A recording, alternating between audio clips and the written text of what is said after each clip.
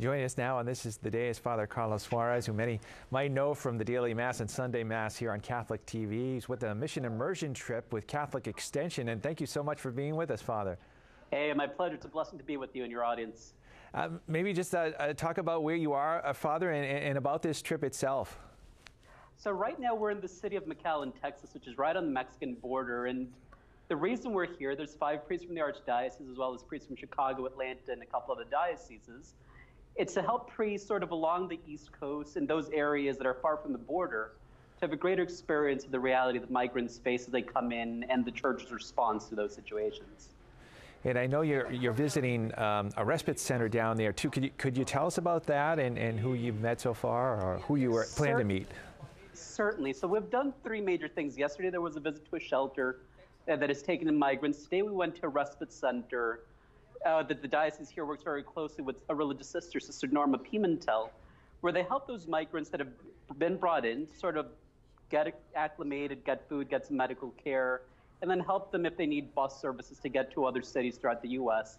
while they await the adjudication of their migratory process, particularly if they're seeking asylum. Current policies, of course, have changed the reality of how many migrants come in. So the numbers are a little lower nowadays, which is a little artificial because they're still on the other side of the border. They just haven't been able to cross as readily as they had in the past. Sure, sure. I know the Chancellor of Catholic Extension, Cardinal Suarez, has been generous to the center, but what can everyday people do to help make sure that, immigrants continue to be treated with dignity? Well, I think the greatest thing we need to remember is we're dealing with a humanitarian issue.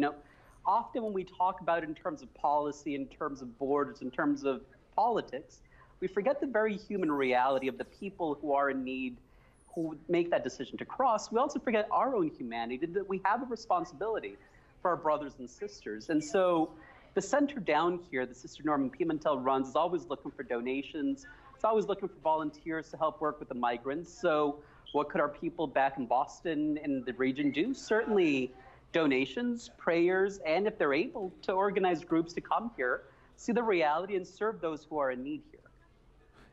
And maybe, I know you've only been there briefly, Father, but talk about some of your reactions to what you're seeing down there too, and maybe some of your hopes for this trip. Certainly. Well, I was very excited to come with this opportunity to see these realities because, again, it's something we hear so much about, but it's very different once you put a human face to that reality we reach. And so it's eye-opening, but also heart-opening to see the realities, to think, why do people come? And it's not primarily to take advantage of the system. Primarily what drives most of them is that desperation. If I don't come, if I don't do something, I face death, I face persecution, I face attacks, I face all these things. So to really humanize the issue and to hopefully be better formed in going back home to speak of these things and to help us as a Catholic people to be more aware of our co-responsibility for each other's needs is one thing I've seen here, how the Church is addressing it, and also a hope to bring back home. Wow. I know Bishop Reed shared about how inspired he was in his immersion trip last time too. So we look forward to connecting with you again to learn more about your trip, and we hope you have a great rest of your trip too. I know you got to catch a bus, but thank you so much for taking time to speak with us. We appreciate it. My pleasure. It's a blessing to be with you, and I look forward to continuing our conversation soon. Great. Thank you, Father. All right. God bless everybody.